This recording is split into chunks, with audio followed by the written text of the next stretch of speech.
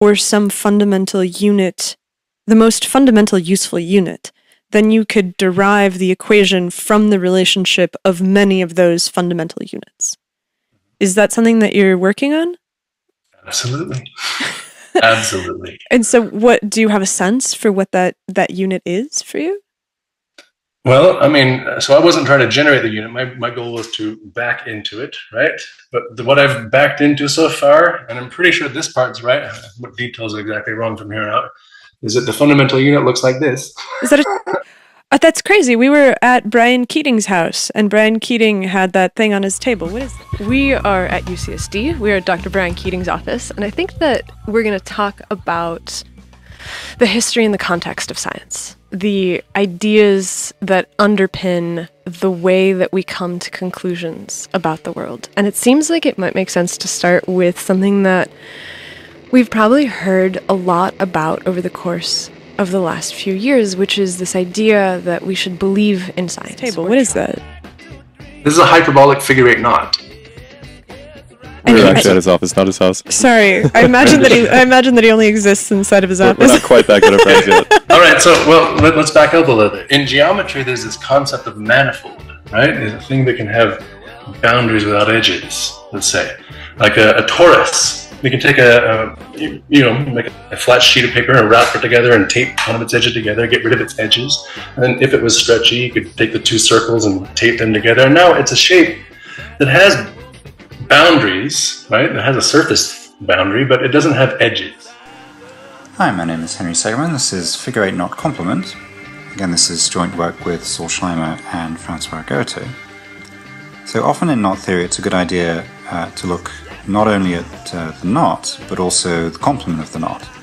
So the complement of the knot is what you get when you subtract the knot from three-dimensional space.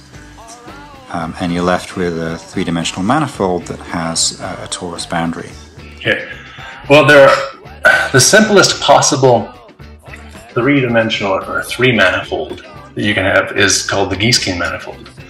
And imagine you formed a Gieseking manifold with some random wave interactions that just came together just right to form it.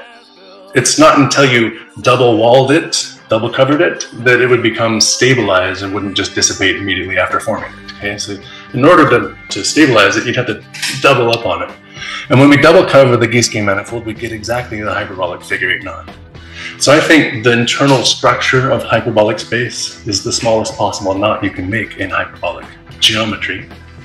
So you can think of this as I got this sort of ball, and then I've drilled out the knot inside of this, where you can think of a worm eating its way through this object and leaving behind the trail, which is the knot.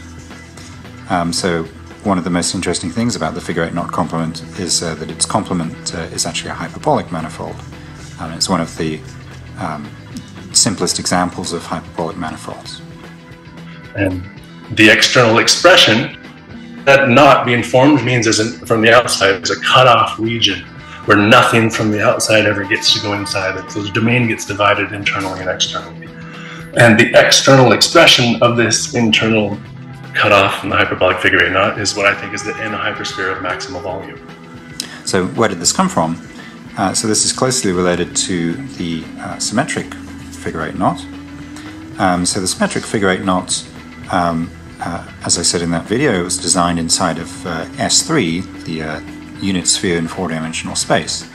And then we chose a projection point in projecting it via stereographic projection to three-dimensional space so we can print it. Interestingly, these things are opposites in volume. So the minimal possible volume complement you can have in hyperbolic space is the hyperbolic figure eight knot. And the maximal volume structure, volumetric structure you can have is the n hypersphere of maximal volume.